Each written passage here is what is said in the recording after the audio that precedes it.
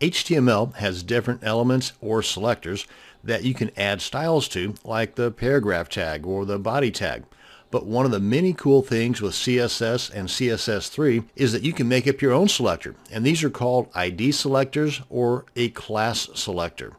This video is on the class selector and how it's made and used. Class selectors are used whenever you have several different elements that may use the same styling. Let's say you want to style a few of the different paragraphs, but not all the paragraphs in your document. Or you want to style several H1 tags, but not all of the H1 tags in your document. And that's where the class selectors come in at. And you may have noticed that all of these examples of a class selector begins with a dot. And here's what the CSS code will look like. Kind of a basic HTML5 document here, and I've got the CSS code right up here in the head section in between the opening and closing style tags. Now, I've got a few different types in here, but all three of these are class selectors. As you can see, this one begins with a dot, this one begins with a dot, but actually it is specifically for the P tag or the paragraph tag. Likewise with this one. Now, the way this is set up here, hopefully to avoid some confusion anyway, is that everything in the content down here in the body section that use the class selector center will be centered,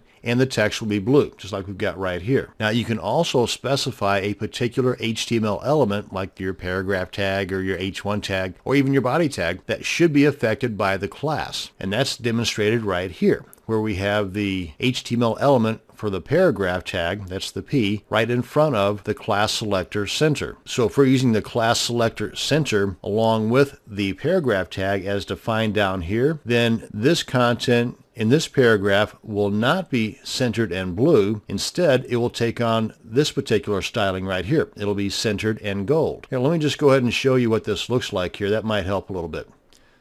I'll open this up right here. So this bottom one here, where we've got the paragraph tag and the class selector center. And as you can see here too, by the way, that the dot is not included down here, only up here in the styling. But down here, whenever we write out the class selector center for this particular paragraph tag, then since it's defined up here as being centered and gold, that's the way we're looking at it right here. Otherwise, if we did not have the class selector center defined for a particular element, in this case the paragraph tag, then it would take on the styling of right down here, just the center. The same way that the H1 tag is right here. Because as you can see, there's not a particular class selector center up here for the H1 tag.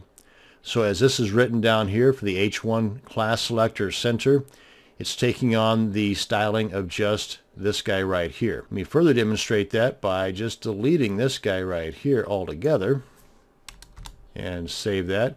And that way this guy right down here that was taking on the characteristics of the P dot center class selector, it will now take on the stylings of just the center class selector, which is centered and blue, just like this guy right here. So let's go ahead and save this.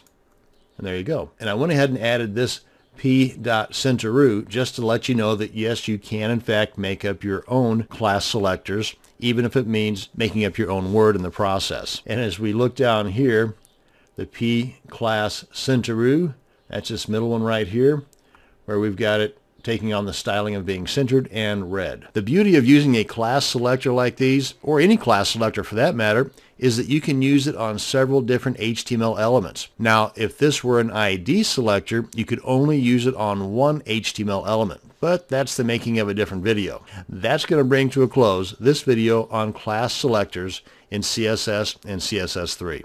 Thanks for watching, and you have a great day.